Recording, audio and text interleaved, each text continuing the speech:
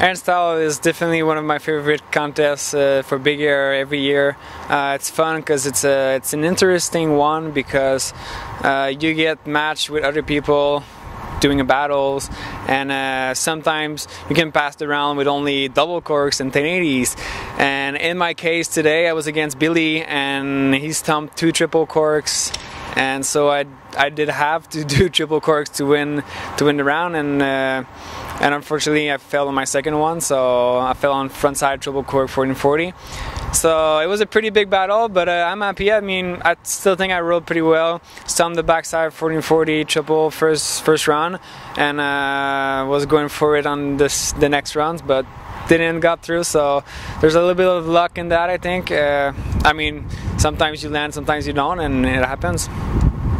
I saw on Facebook you flew home for only one night. How was home? Yeah, home was good. Still miss it. I mean, one night was pretty short. I was supposed to fly on Sunday, but in Aspen at X Games, the weather was pretty crazy, so all flights were canceled, and got home the next day. So I got home for like 12 hours, do the laundry real quick, and get back on the plane to come here. But I mean, Innsbruck, it's always a good city, it's good times, and hopefully we get a good party tonight. There's a lot of competitions going on every year. Do you ever get tired of all the travelings? Yeah, there is a lot of contests, and every year I'm always saying to myself, oh, next year is going to be more mellow, you know?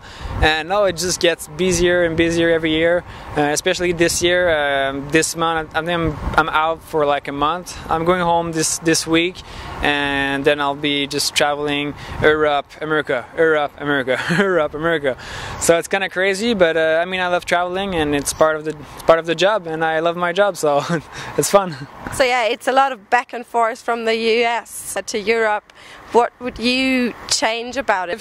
If they could definitely like talk to themselves all the contests, and you know, like do all the contests in Europe in like 2-3 weeks, and then move to America and do all the contests there, so you don't do all this mileage for nothing, but at the same time we get a higher level of status on our plan with the airlines, so we get upgraded, and it's kind of fun too. But yeah, I mean, it would be definitely better if they do all the contests at the same times on the same ground. Sean, Mark, and you are the only 3 male riders to win 2 gold medals in the same year. What would you say determines your success?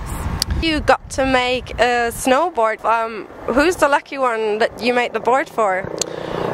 This board is actually for charity, so I think all the riders from Air+Style signed the board, and it's gonna be sold on internet, so anybody can bid on that, and yeah, it will go for charity. So.